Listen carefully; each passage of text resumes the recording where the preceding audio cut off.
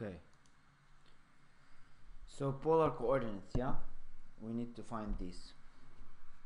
Oh, okay. So the question does tell you what z is. It's r e to the I theta, and we'll try to find those polar derivatives. I would start this question with finding dz over dr.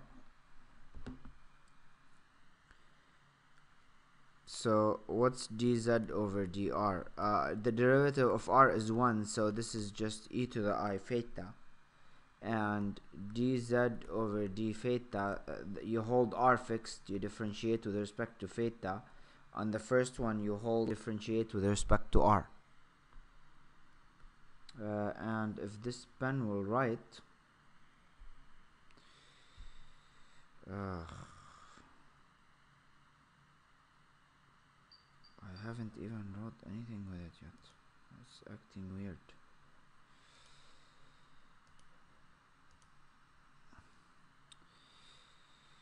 Oh, it erased my stuff too. Okay, dz over dr is e to the I theta, and dz over d theta, this is what we just wrote a second ago, r. So we hold r fixed, so this becomes e to the I theta, and then derivative of the chain rule I theta will just get you I. Okay, now keep in mind what theta, what I'm calling f. Basically what I'm calling f is f of z, where z is this.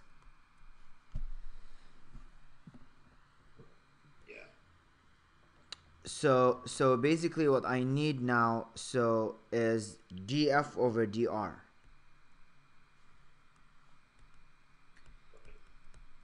Df over dr, I could use the chain rule, and I could say, well, f is a function of z, so df over dr will be df over dz times dz over dr. And I just found out what dz over dr is, so this becomes df over dz times e to the I theta.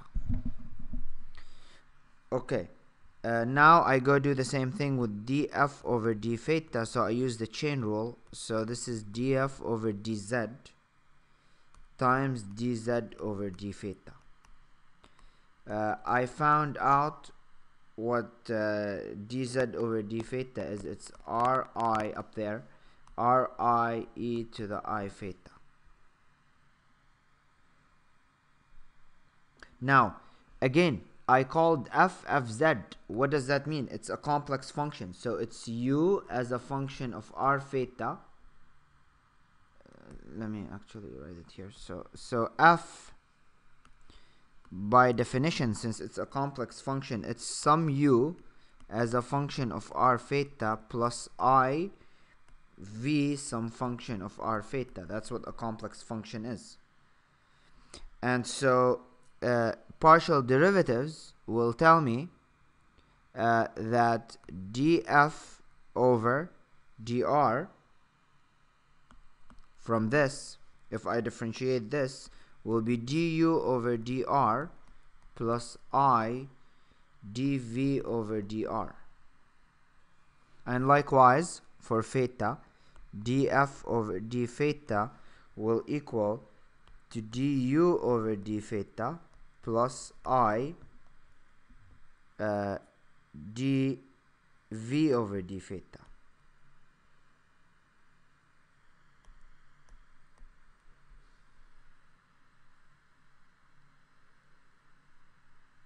So that means I already have, let's see, so if I were to solve this first one here, this equation for df over dz,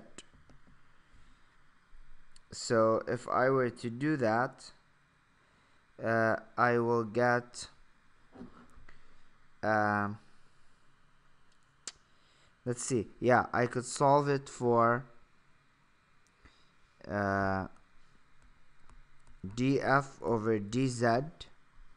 If I divide by e to the I theta, I would get 1 over e to the I theta df over dr.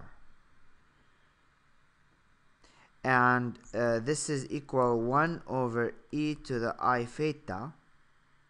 Now df over dr is this guy here. So bring this down. So this is du over dr plus I dv over dr. And I could also, with the same exact logic, solve this one for df over dz.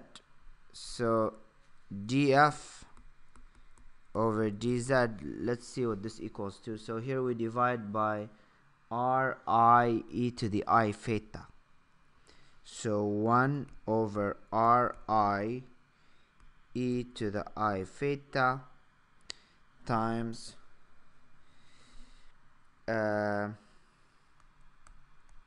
du over d theta plus I dv over d theta. 1 over ri e to the I theta, yeah, du, so okay, I kind of did a shortcut here. I replaced, basically I am dividing, I get divided by, so this is times df over d theta, and df over d theta is this guy here. So I just did it in one step. So this becomes ri e to the I theta, and then df over d theta is that star there, up there. So du d theta plus I dv d theta.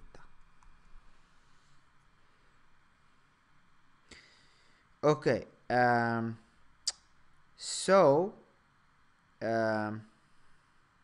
let's see. So of course those are both df over dz, so they have to be equal.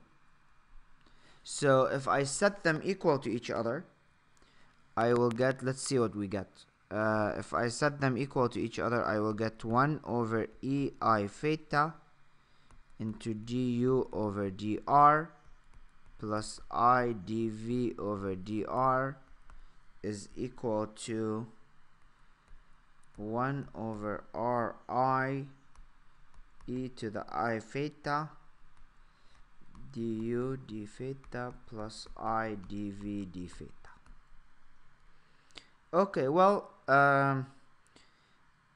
we could multiply here, get rid of this theta, I mean this I, and multiply up and down by I.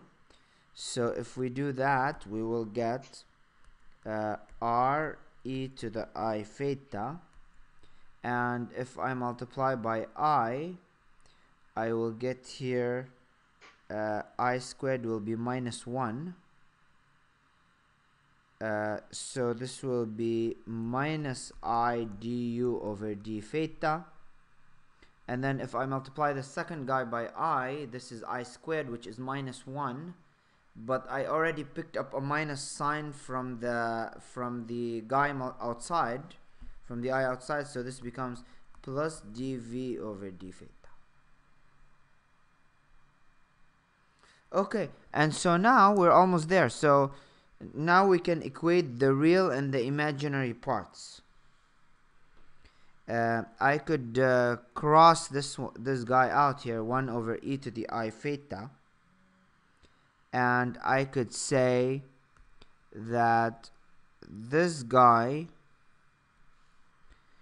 has to equal, this is the real part, this guy has to equal this guy, but let's not forget the 1 over r that's here, because this will multiply there. So du over dr, this is what I'm looking for, Cauchy's equations in polar coordinates, 1 over r dv over d theta, and I can equate the imaginary part, which is this, multiply, so this has to equal the imaginary part without the I, this guy, and again let's not forget about the 1 over r. So then we get dv over dr to equal minus, there's a minus sign here, right here, minus 1 over r du over d theta. So we've actually found those equations in polar coordinates.